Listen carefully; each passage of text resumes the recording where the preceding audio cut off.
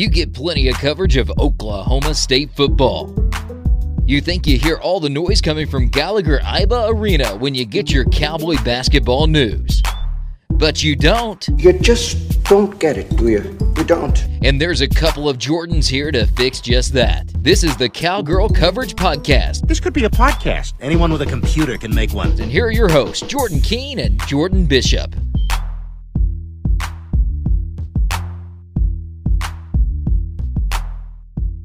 Welcome back into the Cowgirl Coverage Podcast, Triple Play Podcast Network, Jordan to Jordan. And how about this? 2 episodes in 1 week. I'm going to say that now, and I'm going to make sure it gets done. We just uploaded Elise Hahn. We uploaded it. We're recording this Wednesday. This will get posted Thursday. I promise you that is the case. And again, we uploaded Elise. That was like 2 weeks late. I apologize for that. That's Jordan King's fault, who you're listening to right now. We got Jordan Bishop with me, as always. And Jordan, we're finally back. This one's not going to include an interview or anything, but we need to get people updated on the fall that has been over the last 3 weeks or so for Cowgirl Sports.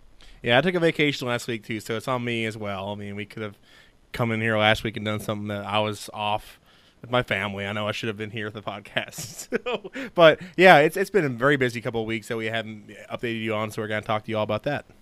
It cut deep when Sam Henderson yesterday said, "Hey, are you guys still doing that podcast?" I was like, Yep, I deserve that. So there you go. Good stuff there. We'll get into some basketball. That's where I saw Sam Henderson yesterday. And Cowgirls playing pretty well to start off the season. But you have to start off, Jordan, with the Cowgirl soccer team. Again, Elise Hahn, appreciate her taking out a few minutes and joining us a couple of weeks ago. And that was right in the midst of the Big 12 tournament run. Unlucky bounce. They lose to Kansas, which is probably why they're headed to L.A. today rather than just cozying in at Neil Patterson Stadium. That was probably the difference that forced them from a 3 to a 2 seed, or a 2 to a 3 seed. But nonetheless, they're taking on a really tough Santa Clara squad, and then if they win that, and again, that's kind of jumping ahead of things, but if they're able to do that, get to the Sweet 16, you're talking about either USC, and Coach Carmichael pointed out to Tom Dorado earlier this week, you can't rule out Texas A&M because that's a really good squad too. Yeah, definitely. And Santa Clara is a squad that we didn't know about until we talked to Coach Carmichael yesterday. They're a good squad. They're a national championship pedigree team. They have a lot of good players. They're top 10 scoring offense in the nation, so it's going to be tough to contain that offense. They can score from any position. So that whole regional over there is pretty good. Oklahoma State, Santa Clara, USC, and A&M are all teams that can make it to the Final Four. Yeah, and again, this is I've been saying this for a couple of weeks now. This is the case. I mean, in some cases, the round of 64 is this way. I mean, you saw South Dakota State 114th in the RPI, and they stood a real test to Oklahoma State just simply because that's how soccer is. Play good defense, you're going to be in every single game, and thankfully Oklahoma State able to get that done, move on to the round of 32. But from here on out, got to get a bounce, got to get a call, got to be really, really good on top of all that stuff, and sometimes it's just luck that advances you on to the next round too. Yeah, definitely, and there's one team that you're showing me the score for. I know they've been on top of the rankings all year long, Stanford, and their first win 15-0 over Prairie View A&M. They're the team to beat right now for the rest of the country looking at. But, hey, like you mentioned, yeah, it's 15-0 in that game, but the next game they could lose. You know, if the ball bounces your way, if you have the luck of whatever's playing that day, if there's a certain wind gust that comes in at the right moment, anything can happen in soccer, and that's what's so great about the game. Yeah, it's so fun, and again, a lot of good games, matches that'll be going on this weekend. I'll also have my mind out in L.A. on a different regional. That is Wisconsin, another one of the 3 seeds, very similar to Oklahoma State in terms of RPI and in the United Soccer Coaches poll.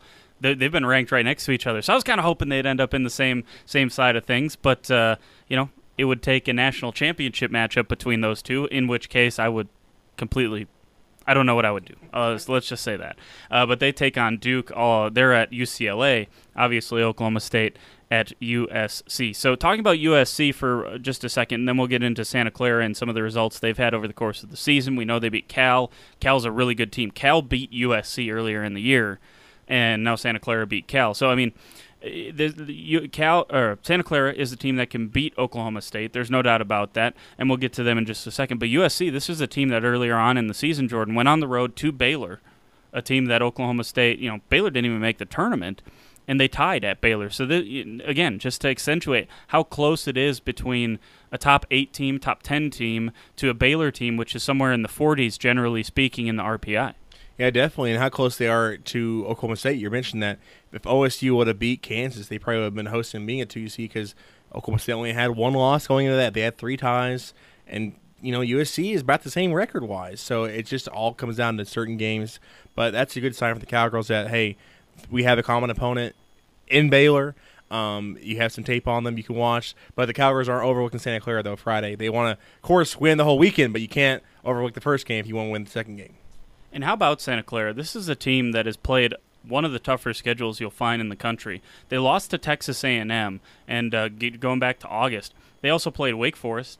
That's a top team in the country. They played Duke at Duke, lost to them 3-2 in overtime. They knocked off UCLA. We just talked about UCLA. They're hosting Jordan. They're one of the host sites in a 2 seed in this tournament. They lost to Cal, and then obviously they remedied that just a couple of weeks ago, or a couple of days ago in the tournament. And then you go back to the BYU game. BYU, we know, is undefeated on the season, only has 4 ties. One of the ties is against Santa Clara. So you look at Santa Clara, it's a team that was just inconsistent enough not to make it into into a seeded position.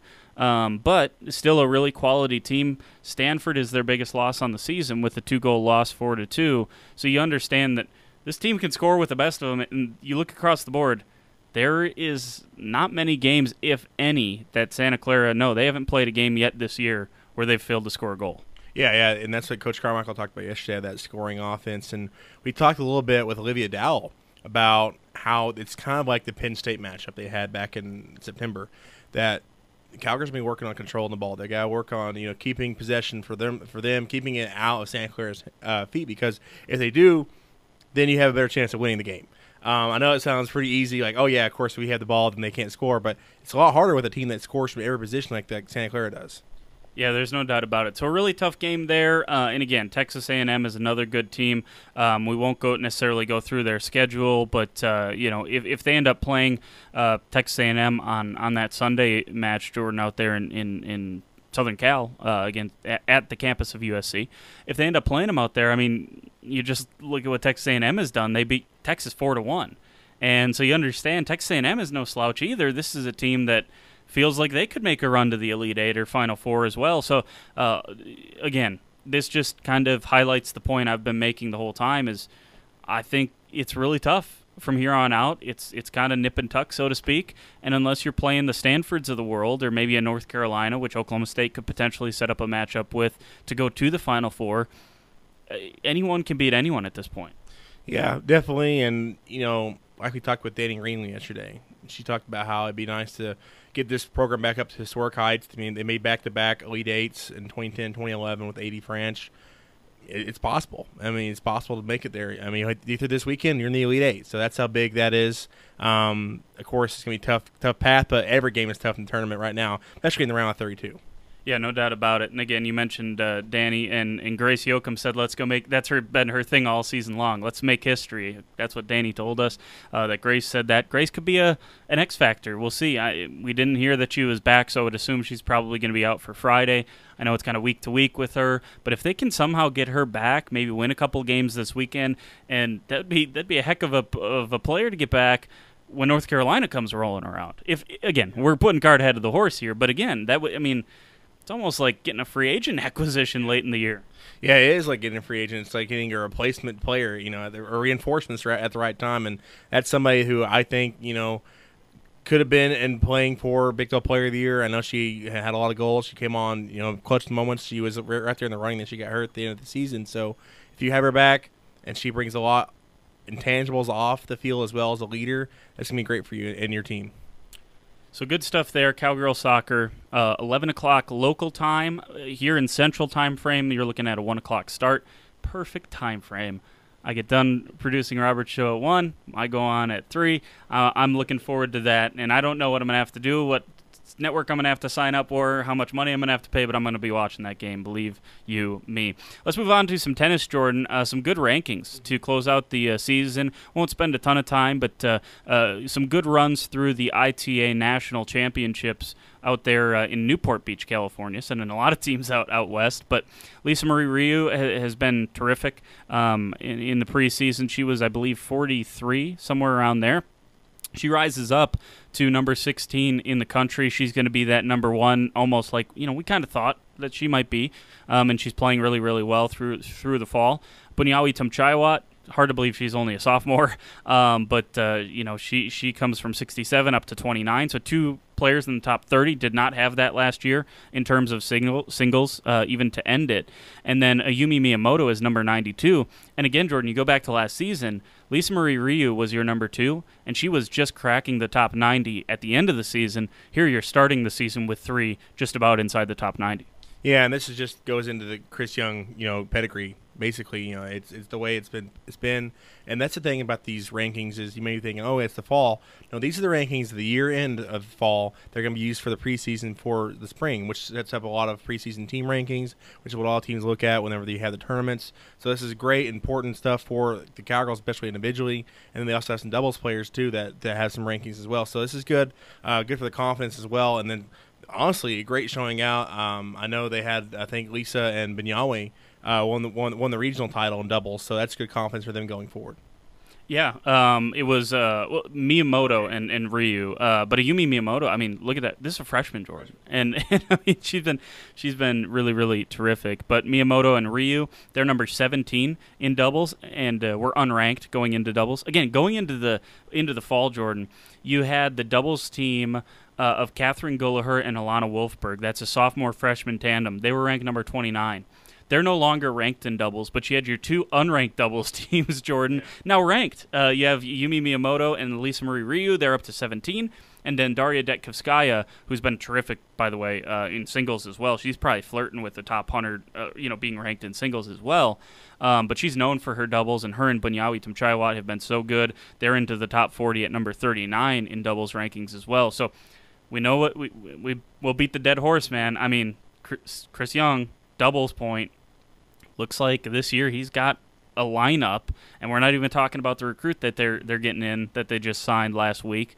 I mean, this is a pretty bulletproof doubles lineup when you talk about Miyamoto Ryu, number 17, Detkovskaya Tumchaiwat, 39, and then a team that was ranked previously in the fall but is not ranked anymore in Alana Wolfberg and Catherine Gulliher. Yeah, and Catherine Gulliher, to me, is one of the best players I watched as a freshman last year, and she's going to be a sophomore. And she's one of your unranked players. That's a big deal for you as a team. And Alana Wolfberg coming in here as one of the top players in the nation. And the one you mentioned coming in that they just signed, I know Chris has kind of hinted at it throughout the fall. He hasn't really – I don't think he's allowed to say it, but now he is because she signed as Linka Stara, and she's from Slovakia. She's only 19. And listen to this. This is what amazed me about this. Only 19 years old. She already has 73 single wins.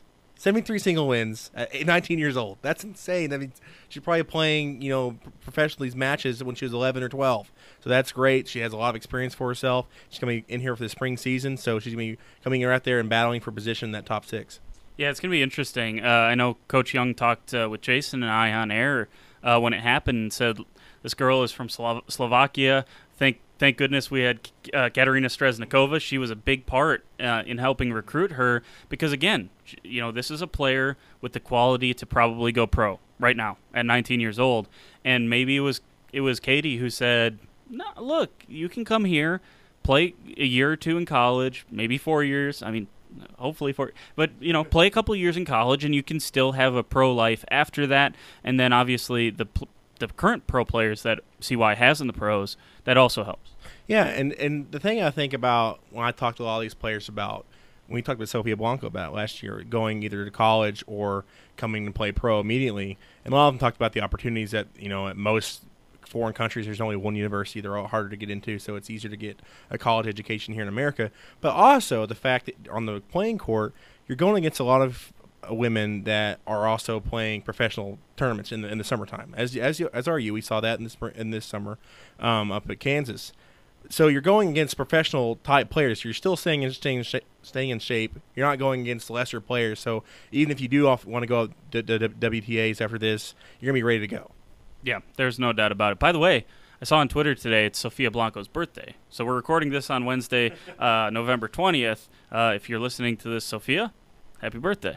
There you go. So some good stuff there on the women's tennis front. Real quick on equestrian, we'll just mention this in passing. It probably deserves more time than this, but they're up to number 2 in the country in the NCAA Farnham poll. And again, their only loss comes to number 1 at the time, Auburn.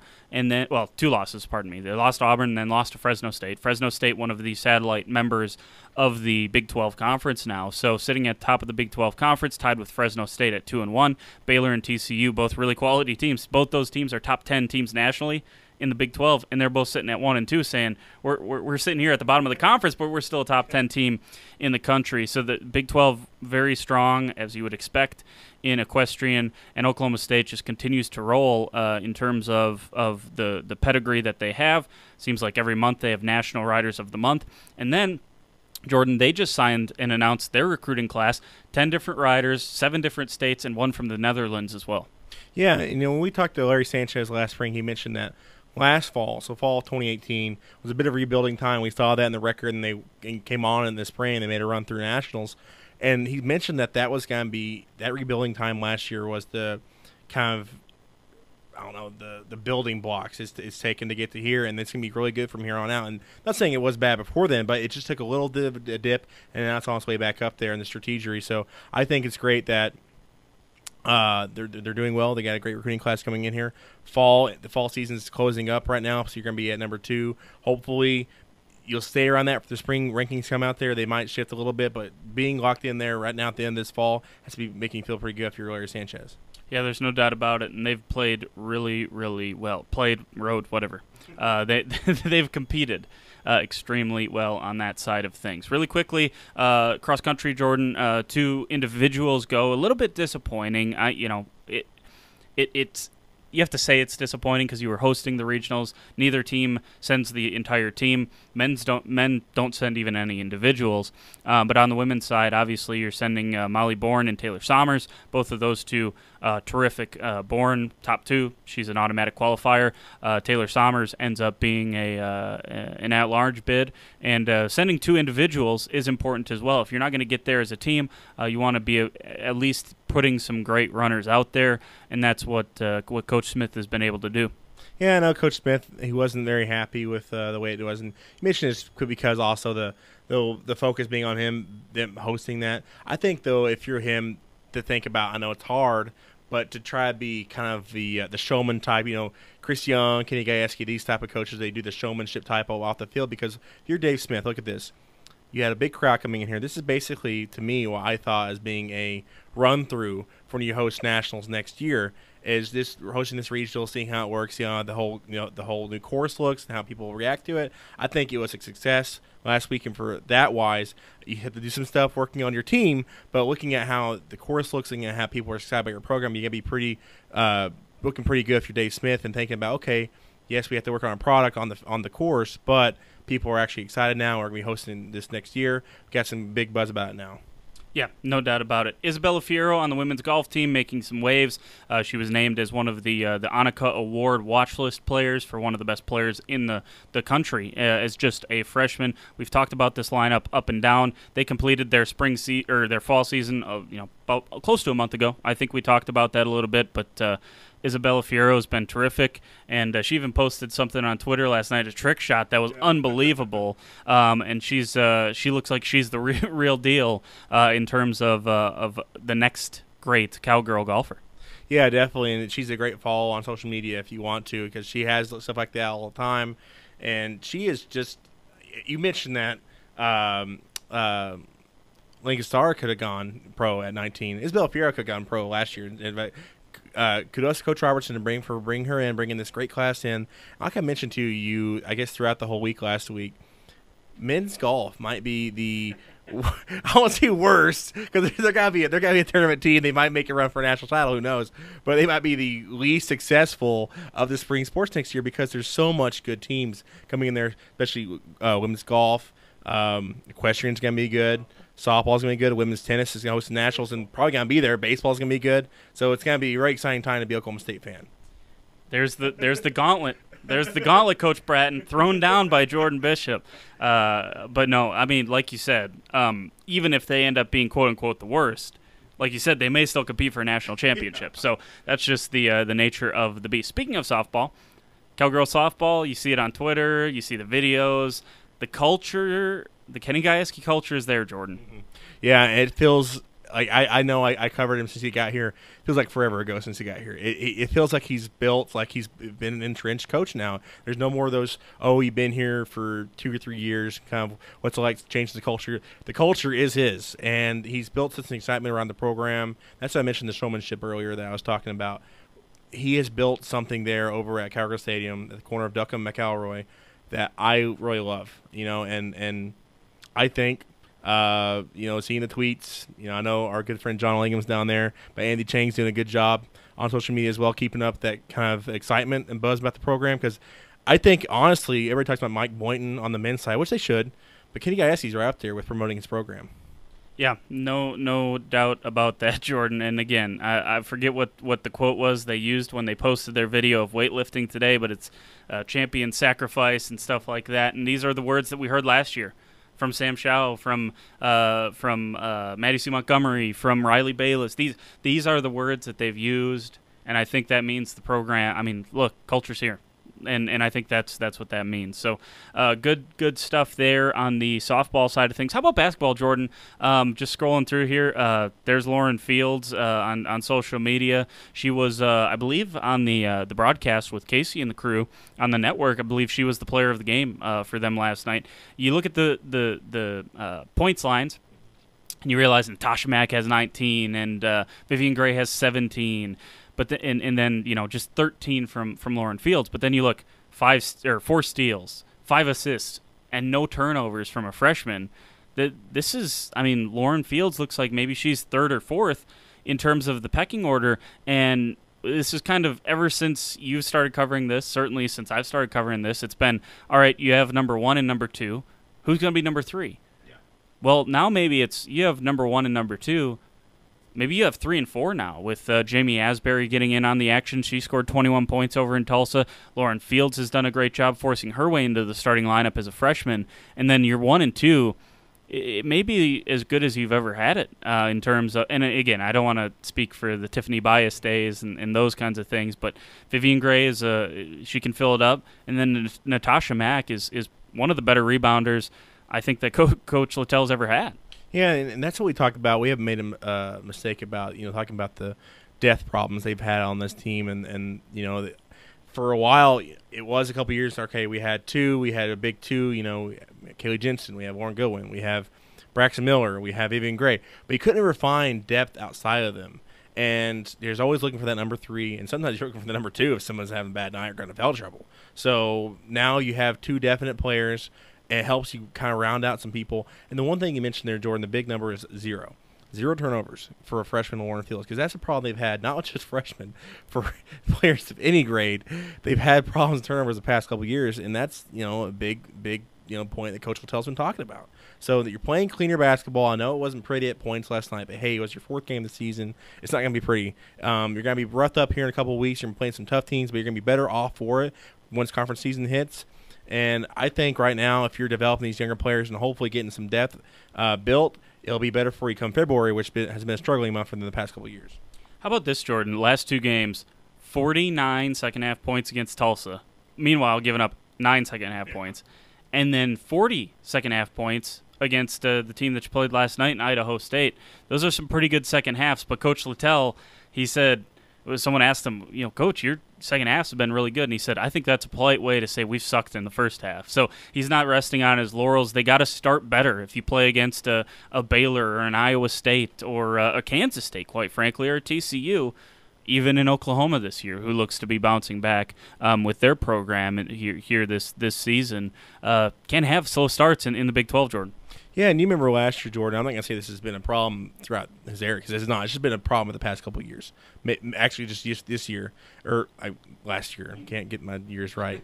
But last year, definitely, during that season, I know it was one that a lot of people want to forget. But they're coming out there in the first 5 minutes, or so it'd be all times Coach Littell come in there after the game and say that it was awful. The first 5 minutes they came out there, they looked like they were asleep. They couldn't get any energy going. So it's good they're having some energy coming out the gate. I know it's not – the perfect way he wants it, but you're coming out there with some more energy and not looking as lackadaisical as you were last year. Because last year, that's was kind of put the emphasis on the third quarter and have to try and make something out of that because your first half was so bad. So now it's at least decent. You get something to build on. Yeah, got to be better in that regard. But, second halves have been unbelievable so far this season. I think we've hit everything, Jordan. Good job by us. Let's see what. Yeah, 25 minutes. That's not bad. That is not bad compared to some of our other ramblings on. Well, there you go. About half hour ago, Cowgirl Soccer posted photos from the beach, Jordan. Venice Beach, and we asked, I think it was Danny Greenlee, so we asked Coach Carmichael, like, you have any hot spots? He's like, I'm too old for hot spots. But we asked Danny Greenlee, she said, well, hopefully they run into a celebrity. She's hoping maybe they can run into Kate Middleton, but then she wouldn't be playing the game, though. She was just hanging around Princess Kate the whole time. So, but if they ran into Kate Middleton, that'd be a heck of a story. No doubt about it. Good stuff for them. They've earned a trip like this and playing really, really well. And I know the other thing that Danny Greenlee said is, she's happy. She's like, if we're not going to play here at Neil Patterson Stadium, give me warm weather. I don't want to go play somewhere where it's cold. So congratulations to the Cowgirls. They get to take a trip out to California, out to Los Angeles, check out Venice Beach. Good for them. I think that's going to wrap things up, Jordan. This is episode 37. Yep. Catch them back up, and then, soccer keeps on this run. We'll be there next week. Hopefully we'll have another interview for you guys. And then we're going to try to get into some basketball, and we'll have come full circle. Full circle this whole year. Yeah, how about that? That'll be good stuff. I know I'm probably going to head over to try to go talk to basketball maybe Friday after practice and go see what's up over there with the women's basketball team. They've had a good start to the season, got Rice this weekend. Then, as you mentioned, Jordan, number 1 Oregon, number 8 Louisville, tough UT Arlington squad. By the way, all that crap is on Flow Sports. Unbelievable. Why is it not on actual cable? If you're going to have the Maui Gym Invitational there, and this is up that copper. What can be top 10 teams you have playing in this tournament down there in the Virgin Islands? And it's going to be on Flow Sports. I know John Smith's a big advocate for Flow Sports. He's the only one. Because I'd rather it be on ESPN Plus or actually something you can get without having to pay $100 just to watch a single game. Yeah, so crazy stuff there. Hey, appreciate you guys tuning in for episode 37. Appreciate all the support as well. We've seen some really incredible numbers over the past couple of weeks and couple of months, and we appreciate that. And we appreciate certainly Wade McWhorter with soccer, because he's done a great job, and all the soccer players sound like they're enjoying it. At least from the Elise interview, it's spreading around the clubhouse. They're talking about us, I guess. So whether that's good or bad, they'll never tell us. So anyways, we got to get out of here. This is episode 37, and it's in the books. And we appreciate you tuning in to the Cowgirl Coverage Podcast, Triple Play Podcast Network.